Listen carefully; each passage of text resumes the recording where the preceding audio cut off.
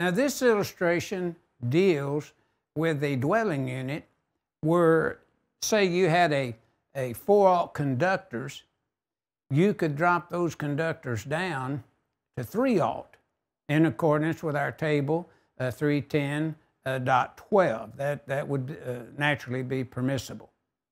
Now, in doing so, we have this table 310.12, which has been numbered and located in the 2020 edition.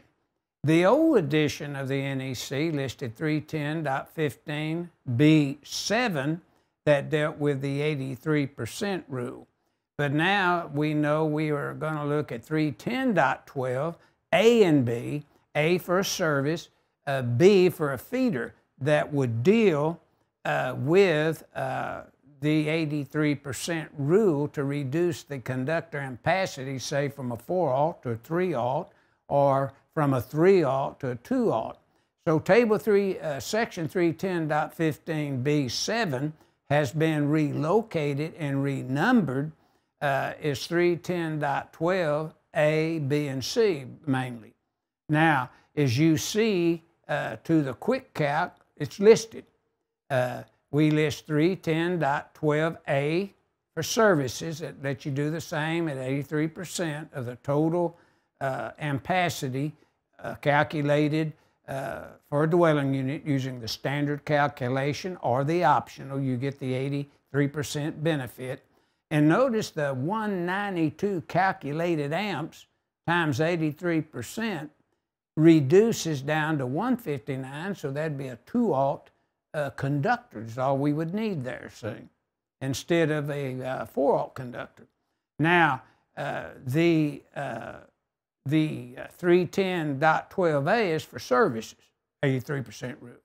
310.12B, as in boy, is for feeders. But then notice in the calculated feeder loads for dwelling in the boxed in information that table 310.12, and we're looking at our table 0 through 2000 volt, phases A and B equal to 2-aught THWN copper conductors by reducing down two sizes from the calculated load. The neutral is a number 4 based upon 85 amps. But that is your calculation that you would look at there and size your conductors accordingly. So the load in phases is 192. The neutral load is 85 amps. It's a dwelling unit as defined in Article 100 of the NEC. And the NEC loop is suggesting read very carefully 230.90A exception 5, which gives you these permissive rules for overcurrent protection in conductors. And if we looked at 250.24C as in car 1, 230.42A and B and C as well, then the big one 310.12 that we would need to review here.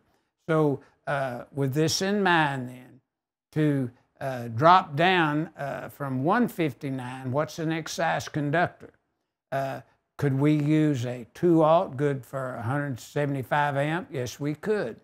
If we wanted to, but remember, we would have to have at least a 3-aught if we used the 192.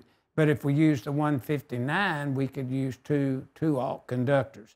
And that's what this figure 6-47 is illustrating to us when we apply the exception 5 to 230.90A.